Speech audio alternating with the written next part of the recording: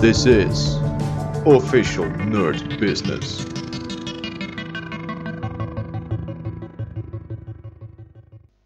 Hello nerd boys and girls, let's do some programming. On the screen you can see the problem statement for Project Euler's problem 31, coin sums. There's a bit about English currency and how it comes in 1 pence, 2 pence, 5 pence, etc. up to £2. And when we take a look at the value of £2, there are several ways in which we can put that together given the coins that are specified here. One instance is when we take a coin of £1, 50p, 2 20p's, 1 5p, etc. until we reach 200 pence in value. How many different ways can we make £2? At first, the number of combinations might seem startling. You might think about a factorial, but then you'd have the same combinations along the way. So if I make £2 by putting together 50p and £1, or £1 and twice 50p, are those the same or not? So there's a slightly different way in which we're going to look at this problem. And for that it helps to break down this problem in smaller steps. So let's get to it. Here I've made a little bit of a table where we are going to look at how many ways we can make 1p, in how many ways we can make 2 pence, in how many ways we could make the target value of 3 pence, in how many ways we could make 4 pence, etc. And so that breaks down the complexity of the problem at each stage. So eventually we are going to reach 200 pence with this approach, or £2. And to even break down the complexity even further, we are not going to look at all possible combinations of the 7 coins listed, but we will start filling this out with only the 1 pence coin. So there is exactly one way in which we can make 1p.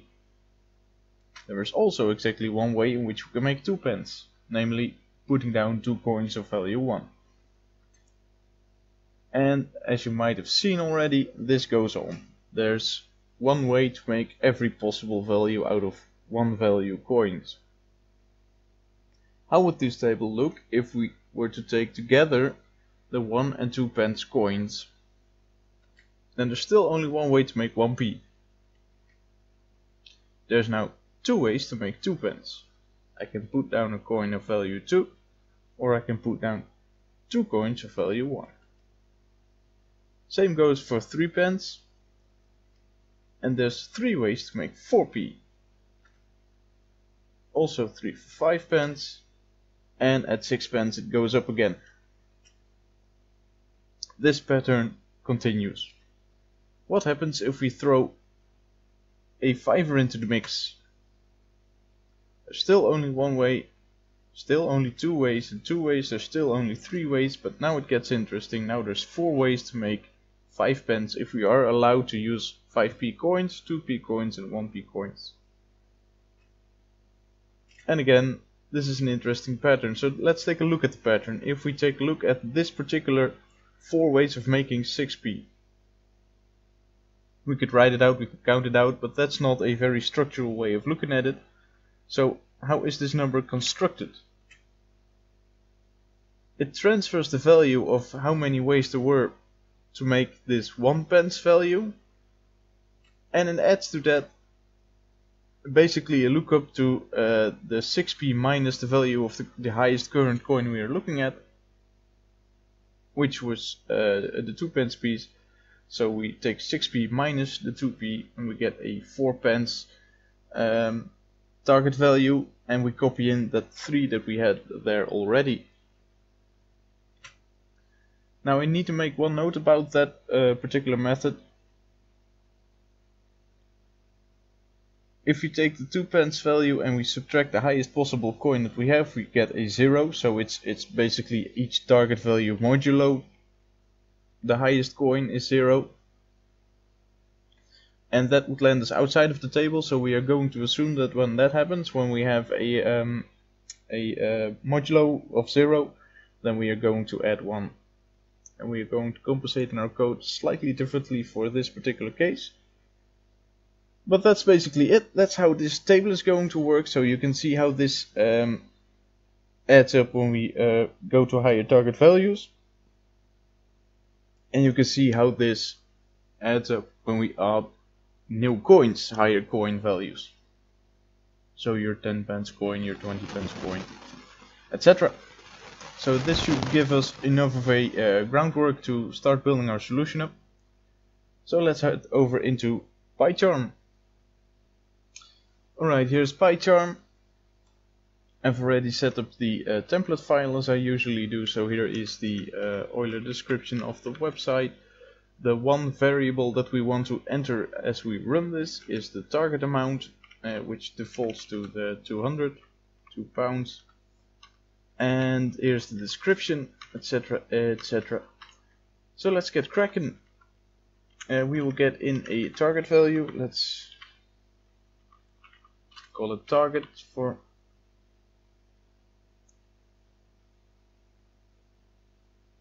clarity's sake. And let's see, what are we going to do? First I want to define all the coins we are using. So that's a list with the 1p coin, 2, 5, 10, 20, 50, 100 for the £1 piece and 200 for £2. And then we want to keep track of how many ways there are to make each possible target value. Ways to make, and this is we are going to do some looking up. So we are going to look at what did we already have defined for this. If you can recall the table we had, and then there's a column for coin A, which has a certain value. And then there's a column for the coins we are currently working with, B. But basically we could just loop over the same list of A's every time, because we are going to transfer the value of A into B for target value T. In order to add that to the general confusion over here. So we are trying to make target value 1 or 2 or 3 or 4, and we had something pre-calculated for the 20 pence. Let's take a look slightly further down the line. Then we know that for the value of 50 pence we are going to straight copy in whatever we had for this target value for 20 pence, and then if this particular target value is greater than 50p, then we are going to subtract those 50p's off of this target value and look up that target value. So basically we could do with one list and then loop over every coin, incrementing this list and keeping the value that we currently have in place for that, but also make it possible to look it up. So all in all, I'm thinking about using a dict structure here. So I could make a dict with a slot for every target value that we are going to make, and I am going to do that in one single statement. So I'm not going to create a dict as such, but I'm going to use a dict dictionary comprehension, and a dict has a key value and a value.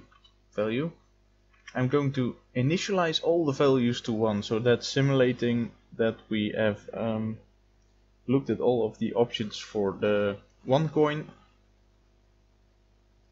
for the 1p coin, and those are always 1 as we just saw. So for each and every of the 200 possible target values,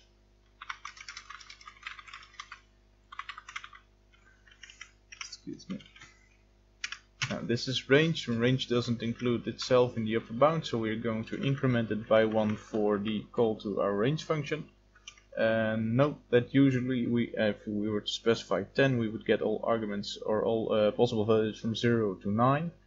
But we are also interested in that 0. That's the way we are going to compensate for the for when the target value is exactly equal to the coin value. So we are going to create 201 different slots in our dictionary, ranging from 0 up to 200, and initializing each and every one of these to 1. Then we want to take every possible coin that we have,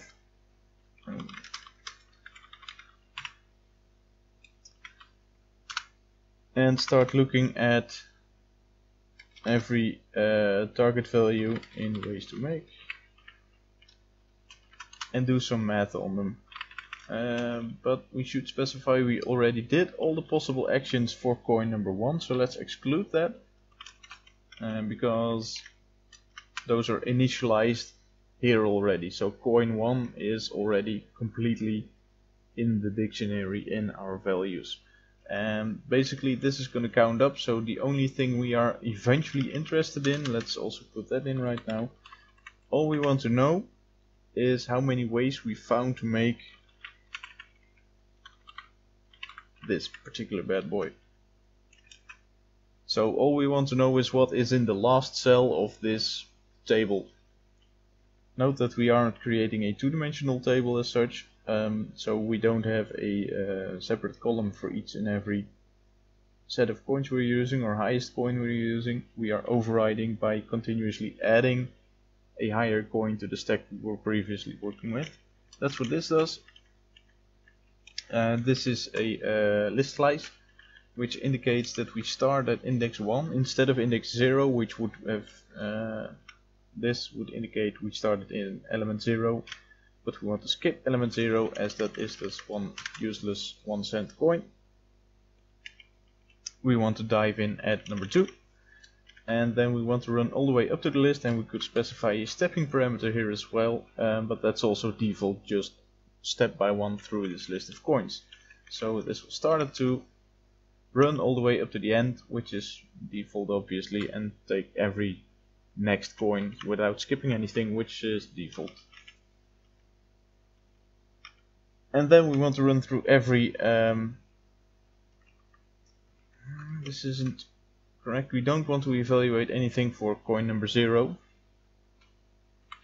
so I'm going to step off of this and make it loop through the range 1 up to target plus 1. So this is going to skip every possible coin 0, which is, in fact I could set this to 2, but whatever. And let's see, now we want to make ways to make of the slot we are currently looking at is equal to whatever was already in here, so we could simply add to this.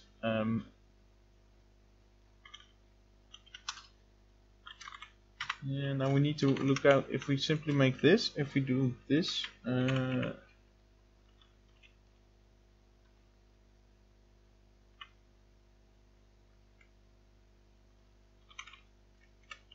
so we have the value of every coin we are looking at. So if we take a look at the 5p coin, so this is the second iteration of this loop, then this variable here is equal to this item.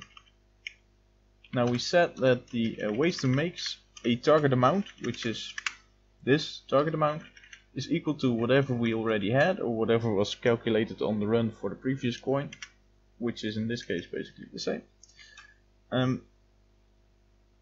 And we add to that whatever is in this slot n places lower on the list, where n is the value of the coin we are currently evaluating. So that's what's happening here.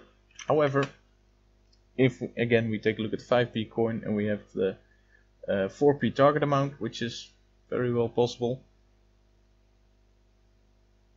then this would create an out of bounds error because we are looking at element -1, which we don't have in this list.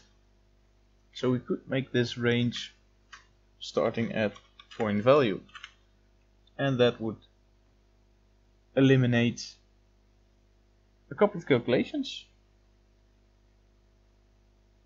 and would eliminate lookup errors.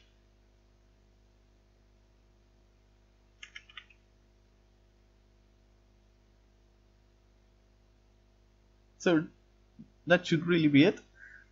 Let's run it on its own to see how it does if we get an answer that we are happy with. It seems to run and compile without any errors, so let's run through MainPy to get our timing information. I want to run problem number 31. And I want to work with the default amount. And there it is. It took us almost no time whatsoever, and we get an answer of 73,682 possible ways to make 2 pounds out of 7 different coins. I can tell you if you enter this number over at Project Euler you will get the green check mark. And I can also tell you that I was quite amazed at finding this number. It's pretty high number for such a simple amount as 2 pounds. The number of combinations that are possible to use when using all of these coins, it's quite astounding to me. I hope you've learned something here today. The big takeaway here is to always try and break down the problems that Project Euler gives you. There wasn't a particularly nice test case for this one, which they usually do specify in their problems, but as you've seen, we can work that one out for ourselves. And I hope to see you again for problem number 32.